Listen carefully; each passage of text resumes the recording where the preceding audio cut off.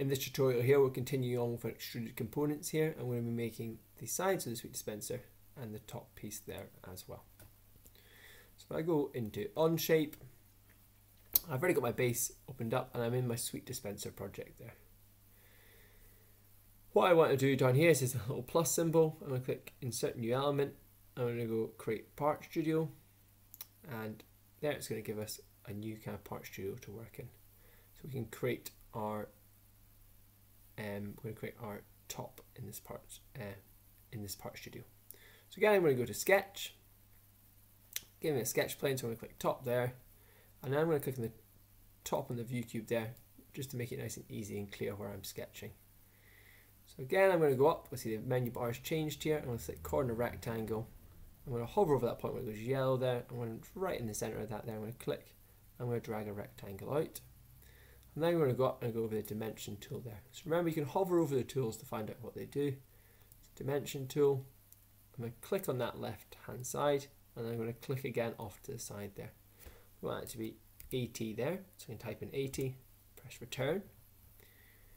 And on that bottom edge, I want to give that a dimension too, so I'm going to click on that when it's yellow, and I'm going to just click below there as well and give that a dimension of 90. And then I can just click put the tick there, and we've got a sketch there. And if I just rotate that round, you can see I've just got a 2D sketch at the moment. So this toolbar has gone back to 3D tools, so I can click on extrude there. I'm going to click on that shape that we just sketched, and I'm going to change that depth to 20 millimeters, and now I can just click tick there. So we've got a similar bit of wood to be created for the base. Obviously we need a hole in the top here that the sweets would drop through. So I'm going to go and click sketch again. I'm going to click on that top face there. And I'm just going to click on that top of that view cube there, so I've got a nice clear view of where we're sketching. I'm going to add two lines here. So I'm going to draw, add two diagonals going across the square there. So as it's in the corner, you can see it's got a yellow dot, means it's going to constrain there. I'm going to add that going right across to there. And I'm just going to press escape. And then I'm going to go select that tool again. I'm going to add it going across the other way there as well. Being careful where I'm clicking to make sure I get it nice and accurate. Press escape there again, and I've got these two crosses here.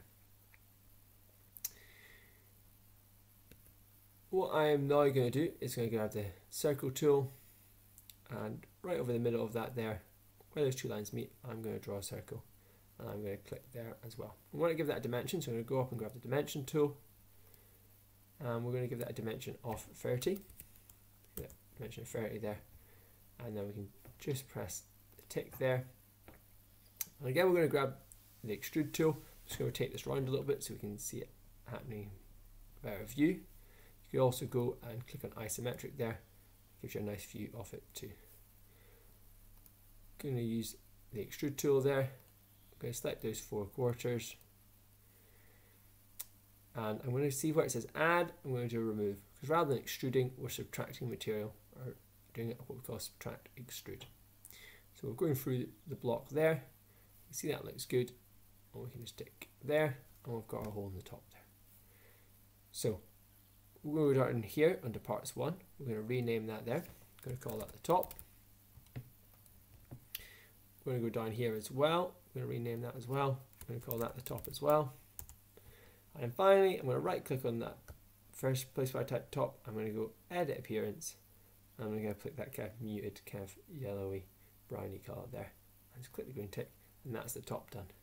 So now we're going to move on to doing the two sides. I'm going to click that plus symbol again down the bottom left. I'm going to click Create Part Studio. As the two sides are the same, we're just going to draw one here. So we're going to click the sketch tool, and this time we are going to click again on the top, and I'm just going to click on the top in the view cube there, so I've got a nice top down view there, and I'm going to go and select my corner rectangle tool again there. I'm going to click on that dot, and I'm just going to click a roughly the shape we want, which is kind of a much narrower, taller rectangle this time, and I'm going to select my dimension tool.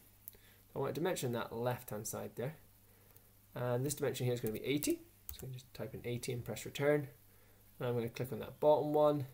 And again, click down below to position the dimension. And we want that there to be 25.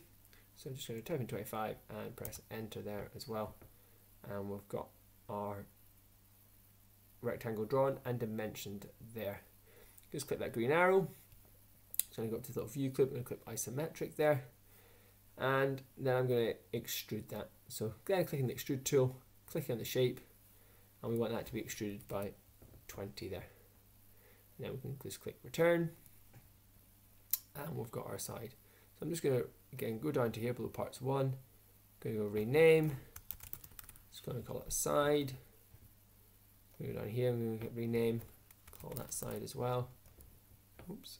And then finally, I'm just going to change the appearance again, edit appearance, and make that kind of light browny colour too. There we are, so that's our side done. So I'm just going to wrap up that tutorial there, and in the next tutorial we'll show you how to create the drawer for the suite dispenser.